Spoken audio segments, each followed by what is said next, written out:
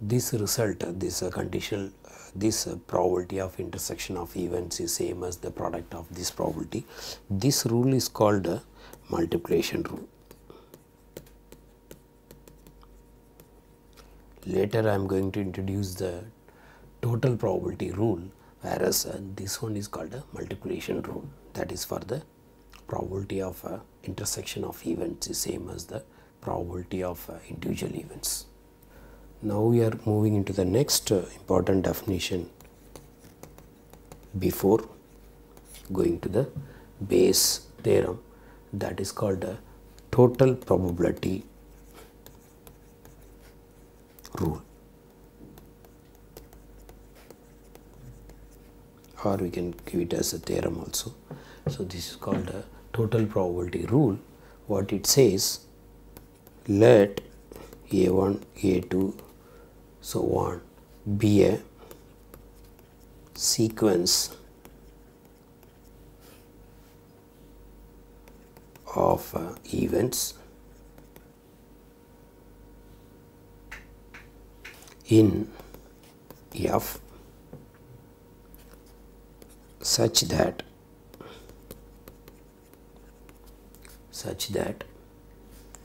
AI intersection AJ, that is going to be empty, that means that they are mutually disjoint for all I is not equal to j.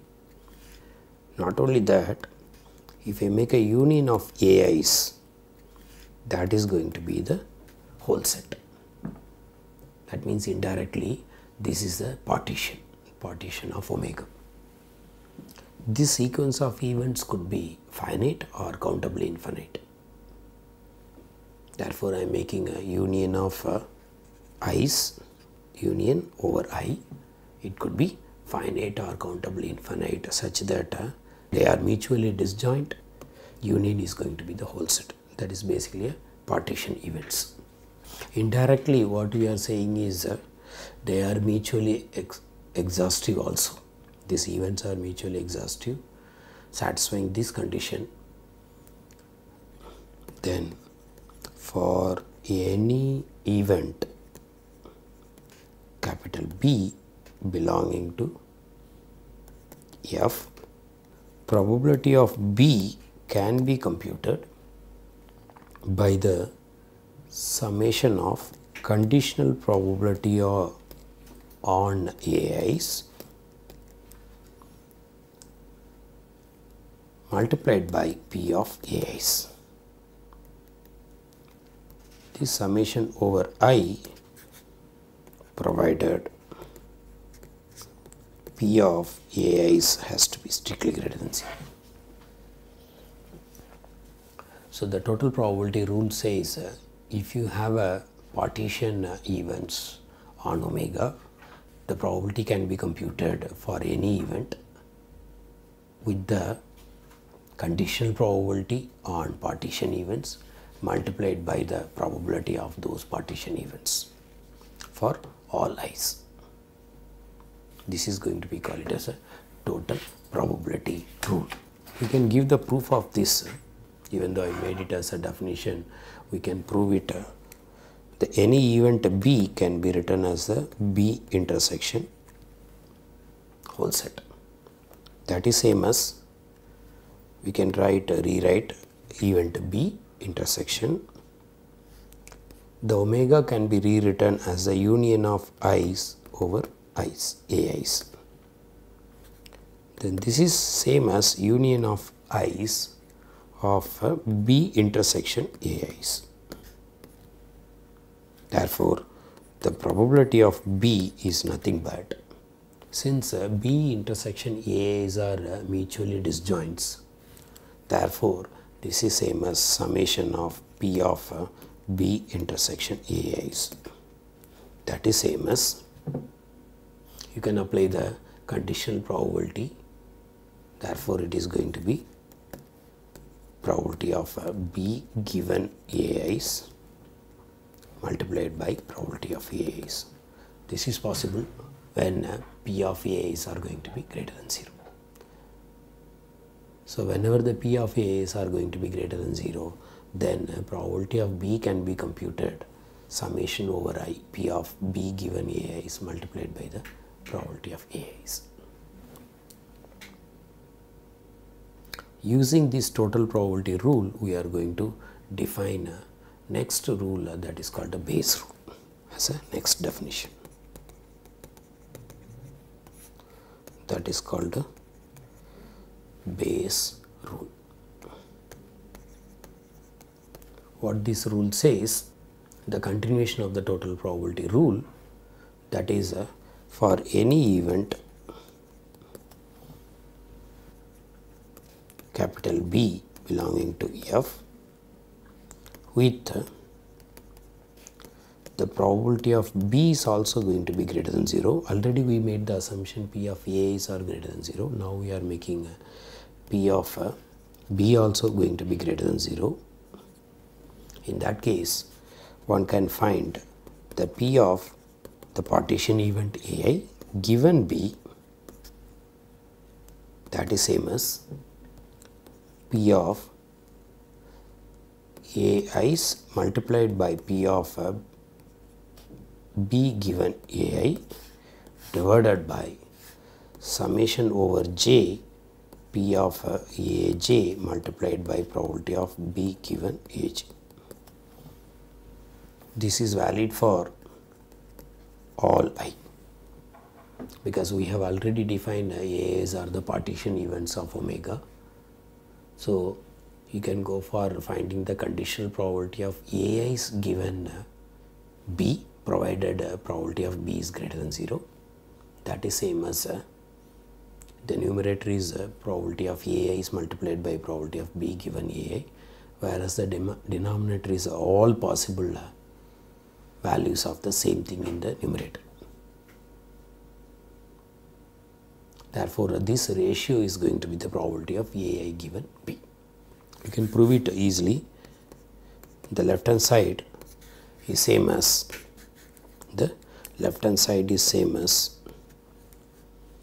probability of AI intersection B divided by probability of B.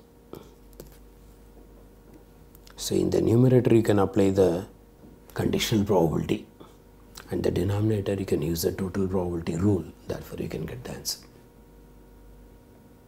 So this is a very important result on whenever you know the partition events, you can find the probability of any event using a total probability rule, as long as you know the conditional probability on partition events and the individual probability of AI's partition events.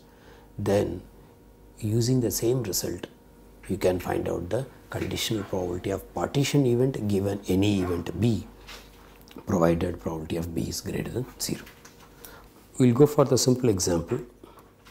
It is known that the population of a certain city consisting of 45% females and 55% males. Suppose that 70% of male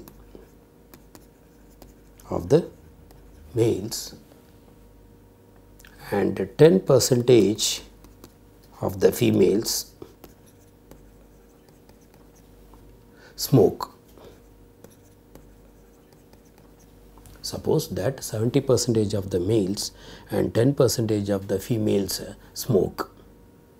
The question is, find the probability that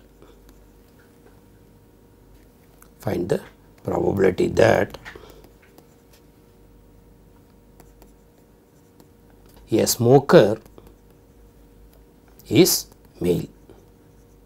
Let me read the question again. It is known that the population of a certain city consisting of 45% females and 55% males. Suppose that 70% of the males and 10% of the females smoke. Find the probability that a smoker is male. Let's solve this problem by treating, let S be the event, be the event that a person is a smoker. Let M be the event that the person is male. F be the event that a person is a female. Let S be the event that a person is a smoker. M be the event that a person is male. F be the event the person is a female.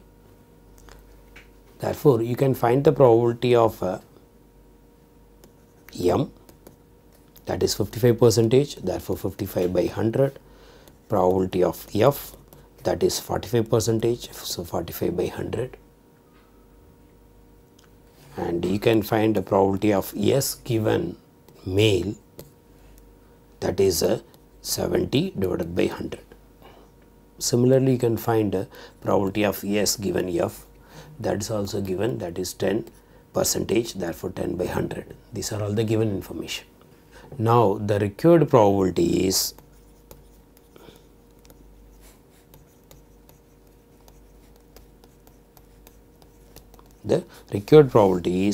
probability of M given S, that is same as probability of S given M multiplied by probability of M divided by probability of S given M multiplied by probability of M plus probability of S given F, probability of F. So, you can substitute all the values, then you can get the answer, that is 0.895. By substituting all the probability values, you can get the conditional probability of M given S. So, by using the total probability rule as well as the Bayes rule, we are getting the result of conditional probability of M given S. So, there is a very important result on using the Bayes rule, that is called a priori and posterior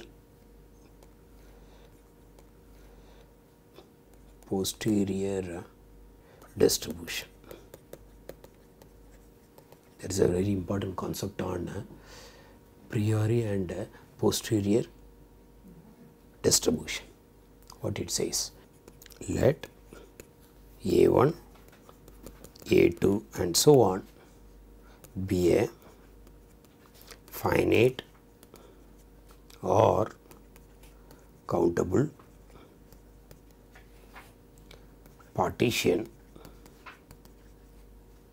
of omega, that means intersection is empty and the union of AIs is same as omega, with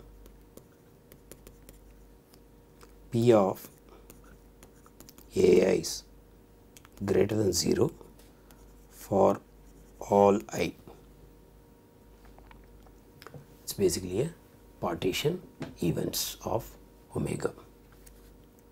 If P is an event,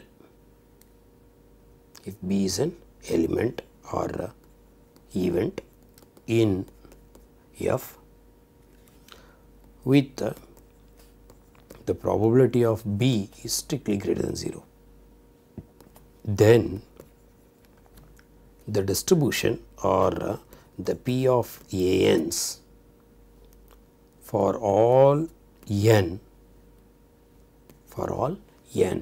that is called the priori distribution.